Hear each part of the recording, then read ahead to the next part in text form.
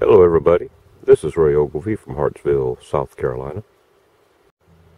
Look at the size of this mushroom.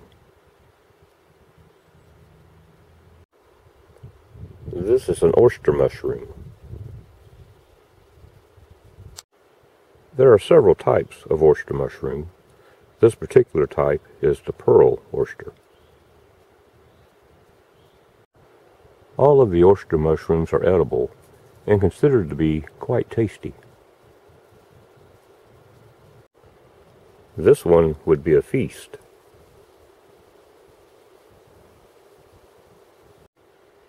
Now this group happens to be growing on the side of a dead hickory tree, and that's how you'll often find them. Growing on the side of some type of hardwood tree.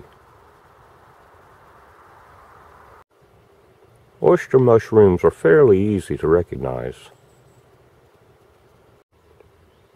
They have fan-shaped caps that are smooth and white to light brown in color.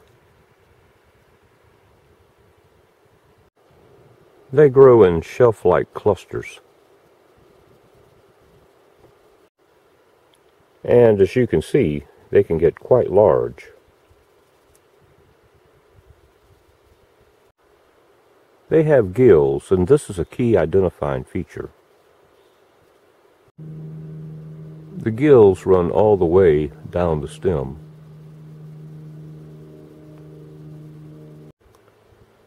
Here in the U.S., there aren't a lot of mushrooms that could be easily confused with the oyster mushroom.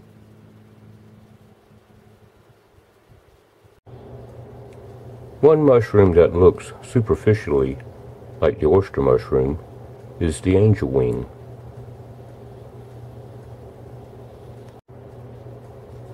Angel wings were once considered edible, but whether or not they should be eaten has recently come into question. So it's probably a good idea to familiarize yourself with these. Like oysters, angel wings grow on the sides of trees, but angel wings grow on conifers. Like oysters, angel wings have a white cap, but it's a brighter white than the white seen on oysters. And the cap is smaller and thinner than that of oysters. Also, angel wings grow in the fall and summer. Some species of oyster mushroom grow in the warmer months.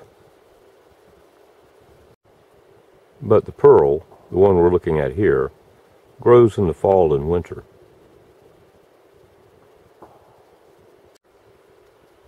On a winter day like today, it would be very unlikely to find angel wings mixed in with these.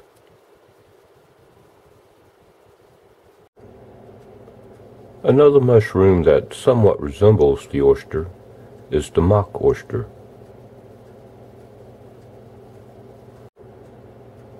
But its cap has a noticeable orange tint to it and is fuzzy. The mock oyster is not known to be poisonous. It just tastes terrible. Like most edible mushrooms, oyster mushrooms are both tasty and nutritious. But there are some harmful mushrooms out there, so never eat a mushroom unless you're 100% sure of its identity. If you think foraging for mushrooms might be something that would appeal to you, you may want to consider joining a mushroom hunting club in your area. That way you can benefit from the knowledge of more experienced hunters. This would make hunting them not only safer, but more fun.